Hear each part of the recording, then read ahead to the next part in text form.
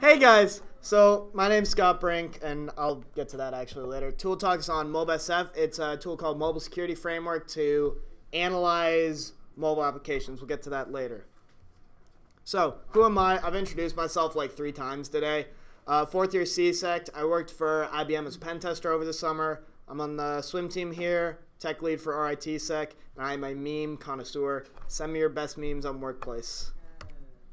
So, what's a MobSF? Like I said before, MobSF is something called Mobile Security Framework, and it can do a lot of cool things, and we're going to get into that. So, what are you even analyzing? Like, why would you use this? You're analyzing the code of the applications. So, we'll actually talk about IPAs first. IPAs are iPhone applications for iOS devices. It doesn't really analyze it as well as it does for Android. So mainly this is going to be focused on Android. So Android, these are Android packet kits. What that is, it is a zipped archive of all of the compiled code. And luckily, you can decompile it and get a lot of cool things. So now we're going to do a live demo of this. So hopefully the demo gods are kind to me. And it's not there. So we'll go to GitHub first. So here's GitHub. And so it's completely open source. And it can tell you a lot of stuff you can do here. So you can do static analysis, meaning just looking at the code. And we'll be doing that. I already put an application into it. Some static analysis of the IPA. And even some Windows apps. This is new. They keep updating this like very recently. You can do some dynamic analysis. I haven't messed with that at all. And so let's take a look at it. If you want to run it, there's some documentation you can go to. Let's do it live.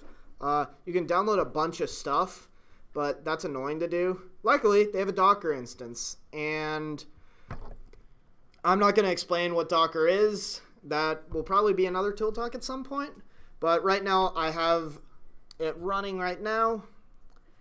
And if we look, what you do is you feed it the APK, and interesting. There we go. Cool. Okay, so the demo gods like me.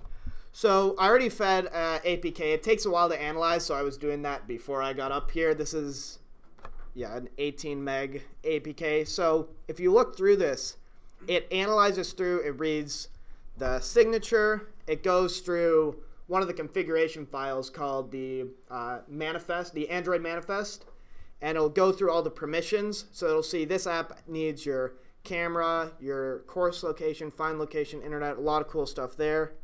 Does some binary analysis, and then it separates up a lot of different stuff. So this is when it's inter-process communication here.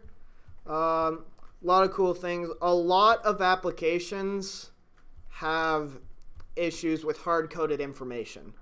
So if we look here, we look in their manifest file. I've already opened it up here. This isn't necessarily a bad thing, but if we look, they have their API keys right here for some other stuff. I know of certain applications that have hard-coded passwords, hard-coded OAuth credentials. I'm not going to show them on stream just so we don't stream out vulnerabilities in an application. But there's a lot of really cool stuff you can find on this, and it's super easy to use. How do I zoom in? Oh, like that. All you would need to do, install Docker and do this, Docker pull that. It will download everything, and then run this command, Docker run, and then that will have, let's do this. So all you would do is you upload, where is it? It's in my downloads. You would give it an APK like that, and it's already analyzed that once. That's why it loaded so fast, but it usually take a while. And there's a lot you can do. You can look at pretty much all the Java code. Sometimes they can obfuscate this code, so you won't be able to see it exactly. Like if you look at some of this, it's wherever it is, variable 5-5, 6-6. So you can't get everything from it when you're decompiling it, but you can get a lot of cool stuff. And using this tool over the summer, I was looking at some mobile applications, and I found, I think like I tested 7 applications, and 5 of them had like really sensitive data stored in plain text.